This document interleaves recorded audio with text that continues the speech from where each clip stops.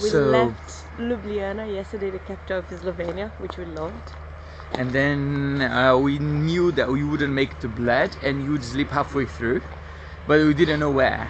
So yesterday we were cycling and found this city. We don't know still the name of the city, but we came across this river and then we found this place. It's like completely out of nowhere, like just cycling in the middle of like a dirty road, like with forests all around it.